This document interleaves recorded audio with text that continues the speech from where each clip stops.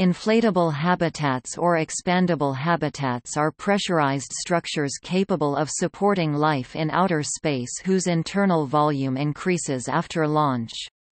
They have frequently been proposed for use in space applications to provide a greater volume of living space for a given mass. The first formal design and manufacture of an inflatable space habitat was in 1961 with a space station design produced by Goodyear, although this design was never flown.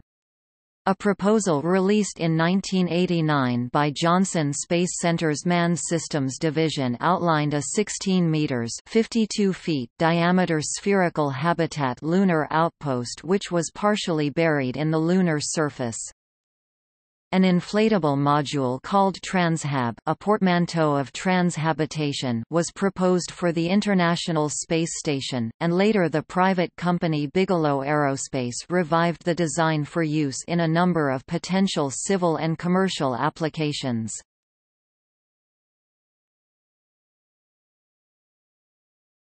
Topic: Construction.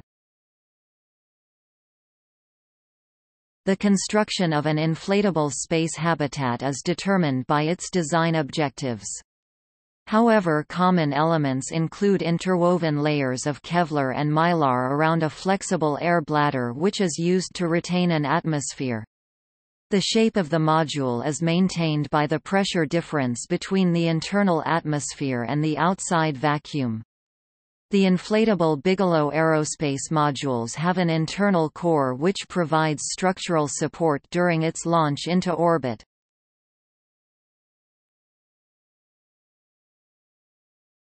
Topic: Ongoing research. Currently the main areas of research are being undertaken by Bigelow Aerospace and NASA. NASA is currently studying inflatable lunar bases with the Planetary Surface Habitat and Airlock Unit which is in an early prototype phase, and has conceptual proposals for utilizing expandable technology space structures in cislunar and interplanetary crewed exploration spacecraft.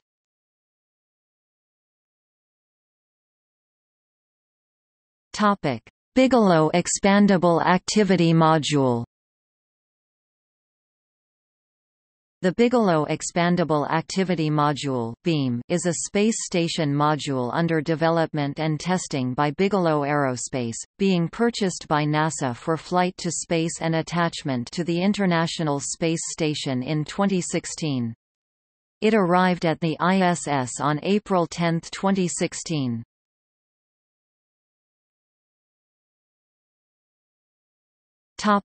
Bigelow Commercial Space Station. The Bigelow Next Generation Commercial Space Station, composed of two types of expandable space habitat modules, was announced in mid-2010. The initial build-out of the station was announced for 2014-2015, and would have consisted of two Sundancer modules and one B330 module. Bigelow has publicly shown space station design configurations with up to 9 B330 modules containing 100,000 cu feet (2,800 cubic meters) of habitable space. The B330 is in final design with construction getting underway in 2011. Bigelow began to publicly refer to the initial configuration, 2 Sundancer modules and 1 B330 module, as Space Complex Alpha. In October 2010, Bigelow announced in 2010 that it has agreements with 6 sovereign states to utilize on-orbit facilities of the commercial space station: United Kingdom, Netherlands, Australia, Singapore, Japan and Sweden.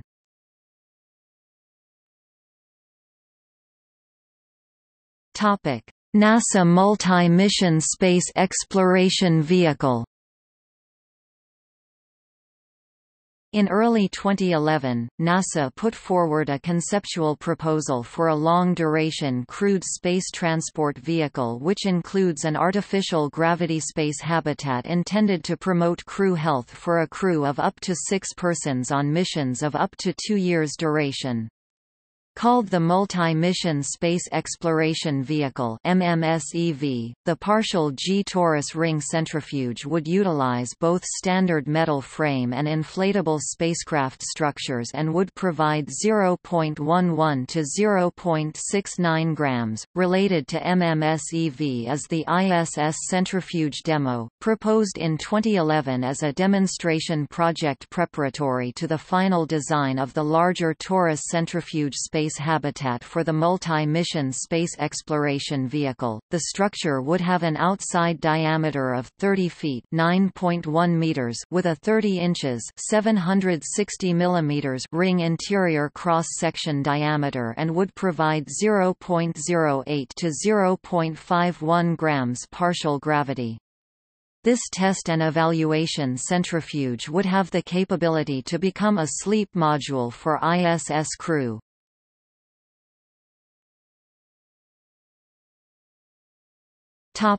Advantages. Because the diameter of the habitat is not strictly constrained by the diameter of the launch vehicle, inflatables can have a greater volume of living space for a given mass. Some designs offer higher resistance to space debris.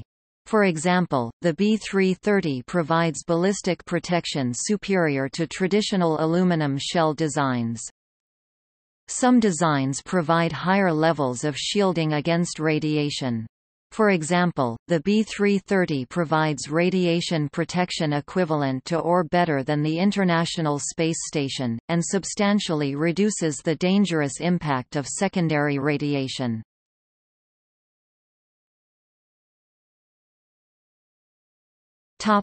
Flight experience.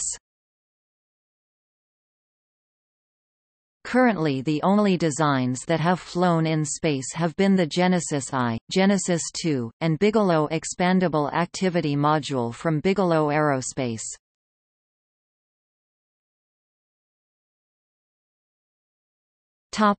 See also: Austere human missions to Mars, colonization of the Moon, category, human habitats, human outpost, artificially created controlled human habitat, inflatable antenna experiment.